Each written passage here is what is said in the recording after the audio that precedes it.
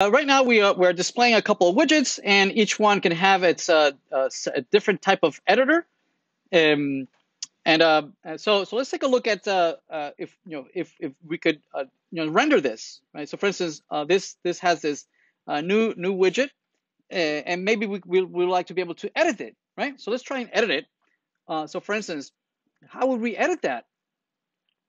Notice that if it's an input field for the widget, we would need to give it an initial value, right? And then be able to change it using onChange and whatnot. Yes. So we could give it an initial value that says value is what. Notice that the widget is being passed through as a property, widget.title.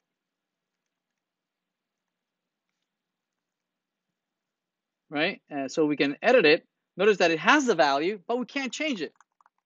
Right? Even if I put an onChange, it's not going to allow me to change the property that's being passed to me. Yes? Right? I need to copy that over into my own little state so I can manipulate my state. Right? So let's do that.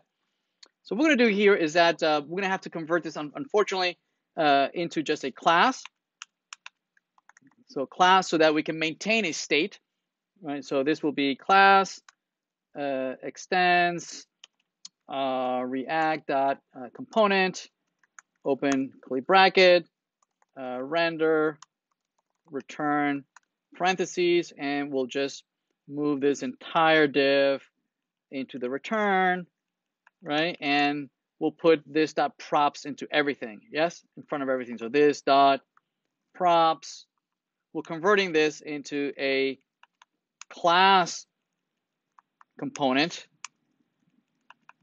only because we want to maintain a local state, right? So we can now keep track of a state so that we can copy over the widget that is being passed to us. So we can keep a local copy and then we can manipulate it. So we can say this is going to be this dot props, the widget that is being passed to me as a property.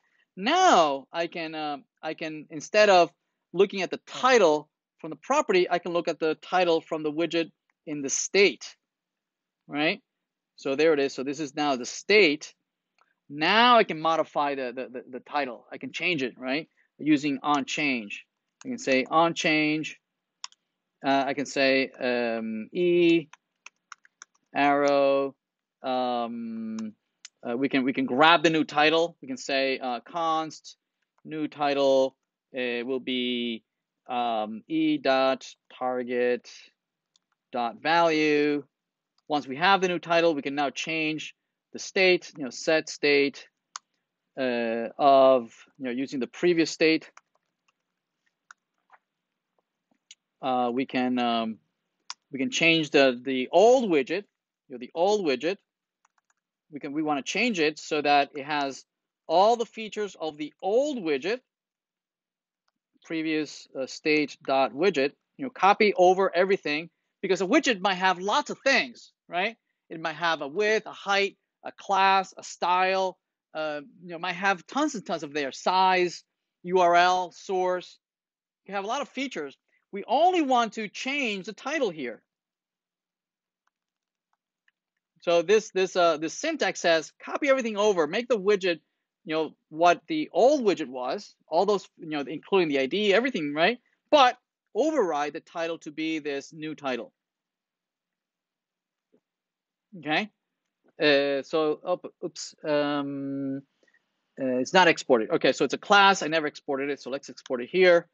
Export default the heading widget. Still is not exported.